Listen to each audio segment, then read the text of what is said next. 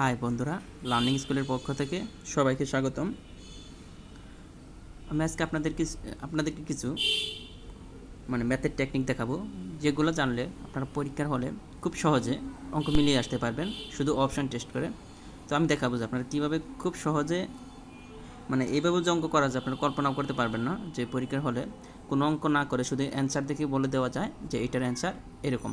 তো আমরা এই টেকনিকগুলো আজকে শিখবো। তো অবশ্যই যারা প্রথম থেকে শেষ পর্যন্ত ভিডিওটা দেখবেন অবশ্যই ভালো লাগবে আশা করি। তো চলেন শুরু করা যাক। বলা আছে দেখেন, একটি সংখ্যার অর্ধেক তার 1/3 চেয়ে 17 বেশি, সংখ্যাটি কত? এই ধরনের অঙ্ক রিটেন আসবে না, শুধু এমসিকিউ এর জন্য। তো আমরা এগুলো অপশন দেখে টেস্ট করে নিতে পারি। এখানে বলা আছে দেখেন যে সংখ্যাটি কত। সাপোজ আমরা ধরে নিলাম সংখ্যাটি হচ্ছে 52, এটা যদি ধরে নিই।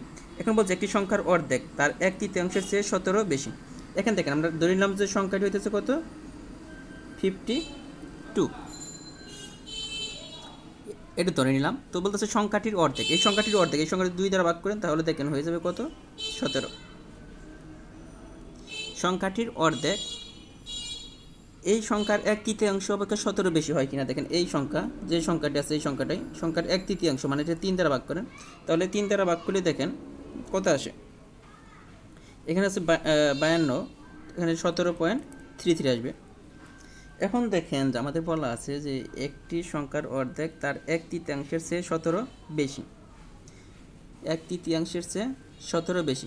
এই সংখ্যাটির অর্ধেক এটা 1/3 চেয়ে 17 বেশি হয় কিনা, এটা হয় না, এটা কিন্তু আমাদের অপশনে আসতেছে না, তার মানে এটা হবে না। দেখেন এটা বিয়োগ করলে কখনোই তার চেয়ে 17 বেশি হবে না, 17 হবে না আর কি। তো এটা বাদ। আমরা যদি অপশন বি চেক করি সেমভাবে, অপশন বিতে আছে দেখেন 84, এটা অর্ধেক করেন, এটা অর্ধেক করলে হয়ে যাবে কত, 42। আবার 84 এটা যদি 3 দ্বারা ভাগ করেন তো দেখেন 3 দ্বিগুণে 6, 3 8 24। এখন এই দুইটার বিয়োগফল 17 হয় কিনা, এই দুইটার বিয়োগফল যদি 17 হয় তাহলে আমাদের অ্যান্সার এটাই হবে। দেখেন ওখানে যারা বলা আছে। তো 8 আছে 12 হবে, কয় হলে যদি বিয়োগ করি দেখেন 2 হলে, 8 আছে 12 হবে 4 হলে, হাতে 1 14 না, এটাও হয় না। দেখেন এটা কিন্তু 14 হয়ে যেতেছে, একটি সংখ্যার অর্ধেক তার 1/3 থেকে 14 বেশি হইতেছে, এটা হইতেছে না। এখন আসলে আমরা সি নম্বর অপশন চেক করবো। সি নম্বর দেওয়া আছে 102, 102কে আপনি যদি 2 দ্বারা ভাগ করেন তাহলে হবে, আমরা সবাই জানি 51। এখন এই সংখ্যাটির 1/3 করেন, 3 দ্বারা ভাগ করতে হবে 1/3 করতে গেলে, তাহলে 3 3 9, 3 4 12। এখন এই দুইটা বিয়োগ করেন, এই দুইটা বিয়োগ করলে দেখেন যে বিয়োগফল 17 হয় কিনা। বলছে যে একটি সংখ্যার অর্ধেক তার 1/3 চেয়ে 17 বেশি। যদি আপনার অর্ধেক হয়ে যায়, যদি 17 হয়ে যায় তাহলে আমাদের অ্যান্সার এটাই হবে। তো দেখেন 4 আছে 11 হবে, আমরা জানি 7 হলে হাতে থাকে 1, এখানে কিন্তু 17 আমাদের অ্যান্সার কিন্তু পেয়ে গেছি। তো আমাদের এটাই কিন্তু বলছিল একটি সংখ্যার অর্ধেক, সংখ্যাটির অর্ধেক করছি, আবার সংখ্যাটির 1/3 বের করে দেখলাম দুইটার বিয়োগফল 17 হয় কিনা, বেশি মানে বিয়োগফল 17 হয় কিনা। তো 17, তো আমাদের অ্যান্সার কিন্তু এসে পড়ছে কত, অপশনের সি নম্বর। আর ডি নম্বর চেক করার দরকার নেই, যেহেতু আমাদের অ্যান্সারটা আমরা পেয়ে গেছি। তো আমরা সেটা খুব সহজেই এই অঙ্কগুলো সলিউশন করতে পারি পরীক্ষার হলে। আপনার এত টাইম লাগবে না, আপনি যখন পরীক্ষার হলে যখন করবেন তখন এতটা সময় আপনার লাগবে না। আমি তো আপনাদেরকে বোঝালাম, প্লাস কি কয়েকটা অপশন চেক করছি, আপনি দেখলেই বুঝতে পারবেন যে হবে কি হবে না। পরের অঙ্কটা দেখেন, এটা হচ্ছে 31তম বিসিএস আসছিল যে কোনো সংখ্যার 40%-এর সাথে 42 যোগ করলে ফলাফল হবে ওই সংখ্যাটি। কোনো সংখ্যার 40%-এর সাথে, আমরা জানি না সংখ্যাটি কোনটা, আমরা অপশন ধরে নিলাম যে এ নম্বরে যে 70 দেওয়া আছে এটাই হচ্ছে সংখ্যাটি। তো এইটার 40% দেখেন, 70-এর কয় পার্সেন্ট বের করতে হবে, 40% আমরা যদি বের করি, 70-এর 40% বের করে মানে কি দেখেন যে 70 × 40% মানে পার্সেন্টের পরিবর্তে 1/100 আসে আর কি, 100 দেওয়া যায়। তো এরপর আপনারা একটু খেয়াল করেন যে এই 0 0 কাটতে পারবেন, এই 0 0 কাটতে পারেন, 4 7 কত, 28।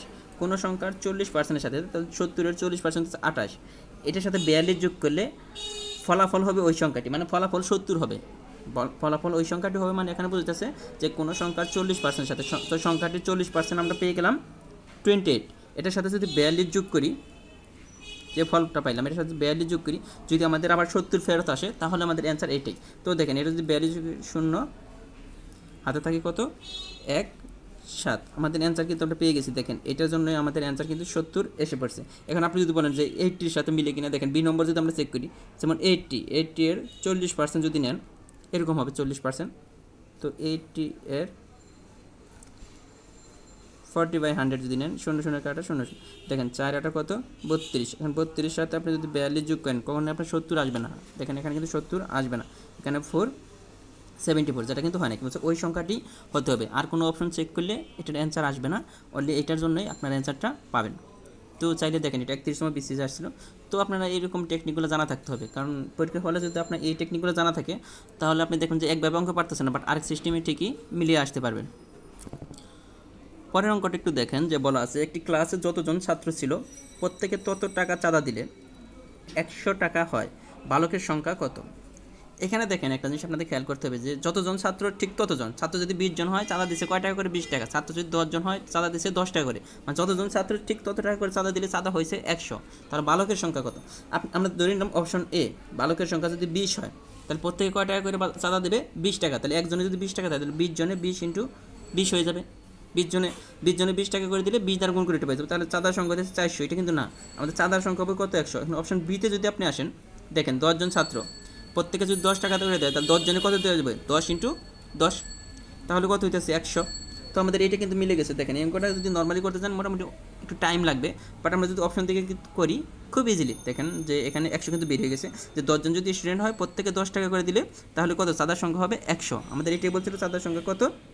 100। তার মানে আমাদের অপশন বি এর জন্য এটা কারেক্ট, আর অন্য কোনো অপশনের জন্য মিলবে না। যেমন চাঁদা 25 জন যদি হয়, স্টুডেন্ট 25, তাহলে প্রত্যেকে 25 টাকা করে দিলে হবে 25। তো 25টা 25 দ্বারা গুণ করে 625, কিন্তু এটা না, আমাদের এখানে আছে কত? 100। পরের যে অঙ্কটা আছে একটু খেয়াল করেন, যে মামুন 240 টাকায় একই রকম কতগুলি কলম কিনে দেখলো যে যদি সে একটি কলম বেশি পেত তাহলে প্রতিটি কলমের মূল্য 1 টাকা কম পড়তো। সে কতগুলো কলম কিনেছিল? নর্মালি করতে গেলে অনেক টাইম লাগবে, আমরা অপশন থেকে করব। তো আমাদের এখানে খেয়াল করেন, এখানে বলা আছে কি, যে 240 টাকায় একই রকম কতগুলো কলম কিনছে, 240 টাকা দিয়ে কলম কিনছে।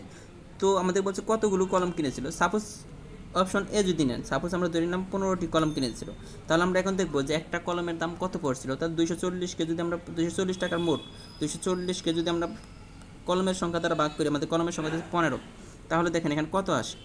তো এখানে 15 যাবে কয়বার? একবার যাবে। 15 যদি একবার যায়, এখন খেয়াল করেন, একবার গেলে থাকছে 9, 6 15 কত? 90। তার মানে সে একটা কলমের দাম পড়ছিল কয় টাকা করে? 16 টাকা করে। 15টা কলম কিনেছিল, কলমের সংখ্যা হচ্ছে 15টি, প্রত্যেকটা কলমের দাম পড়ছে কয় টাকা করে? 16 টাকা করে।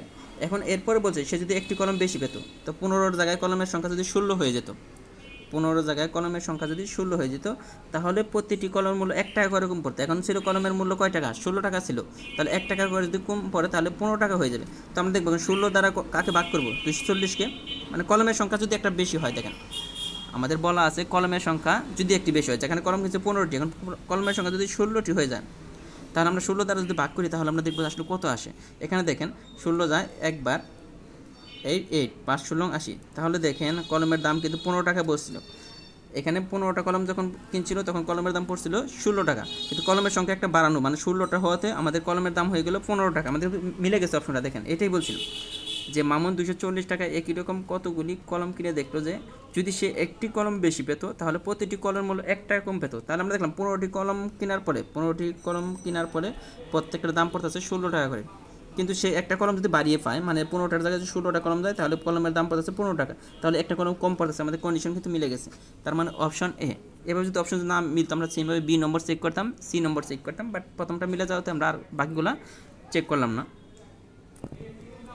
পরে যে অঙ্কটি আছে দেখেন, 2 অঙ্ক বিশিষ্ট একটি সংখ্যার এককের অঙ্ক দশকের অঙ্ক অপেক্ষা 3 বেশি। এককের অঙ্ক দশকের অঙ্ক অপেক্ষা 3 বেশি। তো সংখ্যাটি এর অঙ্কদের সমষ্টির 3 গুণ অপেক্ষা 4 বেশি। সংখ্যাটি অঙ্কদের সমষ্টির 3 গুণ অপেক্ষা 4 বেশি। তো সংখ্যাটি কত? আমরা জানি না সংখ্যাটি কত। এখানে দেখেন প্রথম কন্ডিশনটা কি বলছে, 2 অঙ্ক বিশিষ্ট একটি সংখ্যার এককের অঙ্ক দশকের অঙ্ক অপেক্ষা 3 বেশি। এখানে দেখেন আমরা এ নম্বর অপশনটা এটাকে বলা হয় এককের অঙ্ক, আর এটা হচ্ছে কি দশকের, এটা একক, এটাকে বলা হয় দশকের। আমাদের কন্ডিশনটা কি বলছে? প্রথম কন্ডিশনটা দেখেন যে একটি সংখ্যার এককের অঙ্ক দশকের অঙ্ক অপেক্ষা 3 বেশি। এখানে দেখেন এককের অঙ্ক এটা, দশকের অঙ্ক এখানে কিন্তু 3 বেশি। দেখেন বিয়োগ করেন 3, প্রত্যেকটাই কিন্তু 3 বেশি করে। এখানে প্রত্যেকটা অপশন যে কটা আছে প্রত্যেকটাই 3 বেশি। তার মানে 1 নম্বর কন্ডিশন আমাদের কোনো কাজে লাগতেছে না। এখন আসে 2 নম্বর কন্ডিশনে, সংখ্যাটি এর অঙ্কদের সমষ্টির 3 গুণ অপেক্ষা 4 বেশি। এখন দেখেন সংখ্যাটি অঙ্কদের সমষ্টির 3 গুণ। এখন অঙ্কদের সমষ্টি বলতে কী বুঝতেছে, মানে এখানে দেখেন এই নম্বর অপশন আমাদের আছে 4 7, অঙ্কদের সমষ্টি মানে 4 + 7, দুইটা অঙ্কের যোগফল হইতেছে কত? 10। তো অঙ্কদের সমষ্টির 3 গুণ, তো এটাকে 3 গুণ করেন, 3 গুণ করে পেয়েছি 30। আমাদের বলা হয়েছে যে সংখ্যাটি যেমন 47 আমাদের সংখ্যাটি ছিল, এটা অঙ্কদ্বয়ের সমষ্টির 3 গুণ অপেক্ষা 4 বেশি। দেখেন অঙ্কদ্বয়ের সমষ্টির 3 গুণ অপেক্ষা 4 বেশি, এটা কিন্তু না। দেখেন এই যে বিয়োগ করেন কত হইতেছে 17, মানে অনেক বেশি, 4 বেশি না, আমাদের 4 বেশি, এটা মিলে নাই। তার মানে অপশন এ বাদ। বিতে আসেন, সাপোজ আমাদের 15, তো আমাদের কন্ডিশন কি যে সংখ্যাদ্বয়ের সমষ্টি এটা হবে কত 7, এটাকে 3 গুণ করেন, 3 7 কত 21, 3 গুণ অপেক্ষা দেখবো এখন ওই সংখ্যাটি এটার চেয়ে কত বেশি। দেখেন আমাদের কিন্তু হলো 21, এখন দেখবো 25 থেকে এটা 4, 25 এটা থেকে 4 বেশি কিনা, তো এটা কিন্তু 4 আমাদের বেশি। এটা বুঝতে হবে যে সংখ্যাটি এর অঙ্কদের সমষ্টির 3 গুণ অপেক্ষা 4 বেশি, এটা কিন্তু আমরা মিলে গেল, কারণ 25 থেকে 21 বিয়োগ করলে 3 গুণ, সংখ্যাটি 3 গুণ করে এটা 25 থেকে বিয়োগ করে দেখলাম যে 4 বেশি, তার মানে আমাদের অপশন এটার জন্য কারেক্ট। পরের অঙ্কটাকে যে 2 অঙ্ক বিশিষ্ট কোনো সংখ্যার দশকের অঙ্কের সাথে 3 যোগ করলে এবং এককের অঙ্ক থেকে 2 বিয়োগ করলে, দশকের অঙ্কের সাথে 3 যোগ করলে এককের অঙ্কের সাথে থেকে 2 বিয়োগ করলে প্রাপ্ত সংখ্যাটি 3 গুণ হয়, তো সংখ্যাটি কত? বিয়োগ করলে প্রাপ্ত সংখ্যাটি ওই সংখ্যাটির 3 গুণ হবে, প্রাপ্ত সংখ্যাটির 3 গুণ হয়।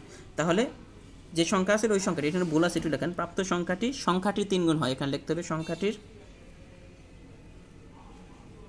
এখানে এটা ঢুকবে যে সংখ্যাটির 3 গুণ হয়। তাহলে সংখ্যাটি কত? তো আমরা অপশন এ নিয়ে নেই। তো আমাদের কী বলছে এটা একটু দেখেন, যে আমাদের বলছে যে 2 অঙ্ক বিশিষ্ট কোনো সংখ্যার দশকের অঙ্কের সাথে 3 যোগ করেন। এখন দশকের অঙ্ক, এটা এককের অঙ্ক, এটা দশকের অঙ্ক, তাহলে দশকের অঙ্ক আছে আমাদের 1, এটার সাথে 3 যোগ করেন, তাহলে হচ্ছে 4। তারপরে বলছে যে কি, এবং এককের অঙ্ক থেকে 2 বিয়োগ করলে হইতেছে 0। এককের অঙ্ক এখানে আছে 2, এককের অঙ্ক আছে কত 2, 2 থেকে যদি 2 বিয়োগ করেন তাহলে 0, তাহলে সংখ্যাটি হইতেছে এরকম 40, কারণ এটা পাইছে 4 আর এটা পাইছে 40। তো কি বলছে 2 বিয়োগ করলে প্রাপ্ত সংখ্যাটি ওই সংখ্যাটির, প্রাপ্ত সংখ্যাটি যে সংখ্যাটি আমাদের ছিল, যে সংখ্যা আমরা 12, এটার 3 গুণ হয় কিনা দেখেন, এটা 3 গুণ না, দেখেন এটা 3 গুণ হতে হবে, যেমন 40, 12 এর 3 গুণ হইতেছে 36, না আমাদের মিলে নাই, এই দুইটা কিন্তু মিলে নেই, তার মানে এইটা হবে না। এখন আসলে আমরা বি নম্বরটা চেক করব সেমভাবে। তো 14 আছে, এখানে 14 আছে, তো দেখেন এটার সাথে এটা দশকের অঙ্ক, দশকের অঙ্কের সাথে যদি আপনি 3 যোগ করেন হয়ে যাবে কত, এটার সাথে 3 যোগ করতে বলছে এখানে, দশকের অঙ্কের সাথে 3 যোগ করলে হয়ে যাবে 4, এটার সাথে 3 যোগ করলে, একের সাথে 3 যোগ করলে 4, এবং এটার সাথে 2 যোগ করেন তাহলে হয়ে যাবে কত 42, এটা হয়ে গেল। এখন দেখব যে এটা 14 এর 3 গুণ কিনা, এটার এই যে বলছে যে সংখ্যাটি প্রাপ্ত সংখ্যাটির 3 গুণ, যে সংখ্যাটি পাইলাম এটা এই 14 এর 3 গুণ হয় কিনা দেখেন, 3 14 42, তো এটাও কিন্তু মিলে গেছে, আমাদের অ্যান্সার কিন্তু এটা। তো আমরা চাইলে এইভাবে অঙ্ক মিলাইতে পারবো।